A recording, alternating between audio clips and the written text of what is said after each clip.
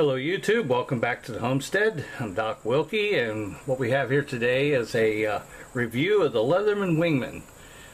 I have been carrying this now for the last several months as my multi-tool EDC item, and I really do like this, and I'm going to share it with you now.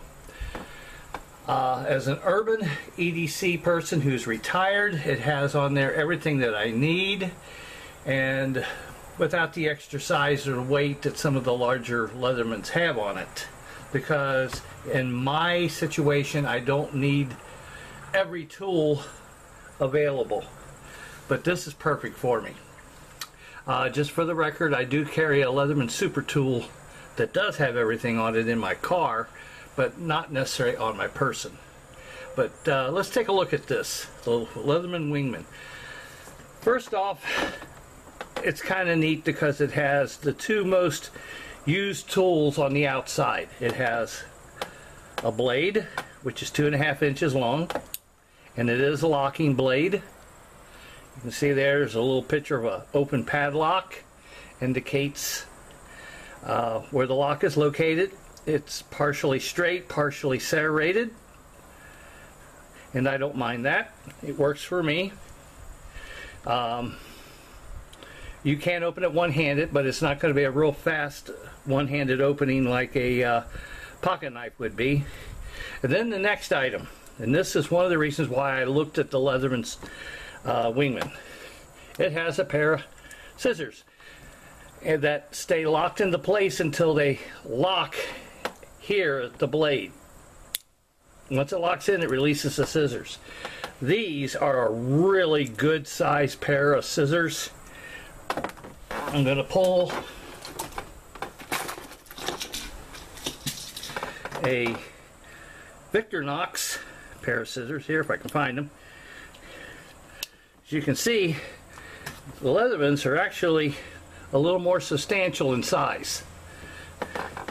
And I'll be honest with you, out of all the tools on my Leatherman,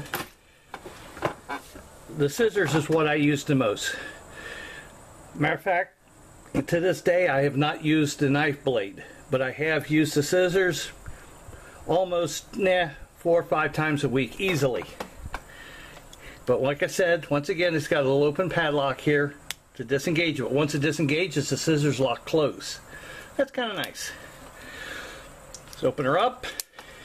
You have your needle nose pliers. Now the one thing that's interesting about this is, as you notice, they spring open on their own. So unlike the old Leathermans that you had to actually open and close manually, if you were tightening something, you just have to relax your grip enough, it opens up, turn, and it just makes it easier to use. It does have a wire cutter here, and then it has for tools. Back here we have a can opener.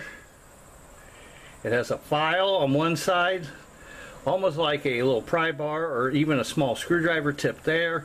It has a ruler over here, which is both metric and English.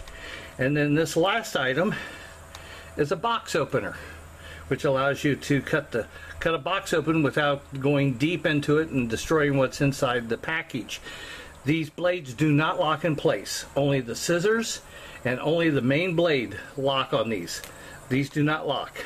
On the other side, it has a standard and a Phillips screwdriver, and they're notched here to be used for wire strippers. Now, the other big reason I bought the Wingman over some of the other Leatherman models is the clip. I do like a pocket clip / belt clip because I often wear trousers that do not have belts nor belt loops, and so a lot of the Leatherman, even though they come with really nice pouches, I really have a hard time carrying them because I don't have a belt, and I really don't care to change my entire wardrobe just to carry a multi-tool. So for me, this has worked out well. I've not had any issues or problems with it. If it does loosen up on you, 2 Allen wrenches, one on each side. You can easily tighten it up, or you could take it apart if you really need to give an extra good cleaning. So thank you for stopping by the homestead today. Hope this review has been informative and useful for you. And have a great day, and God bless.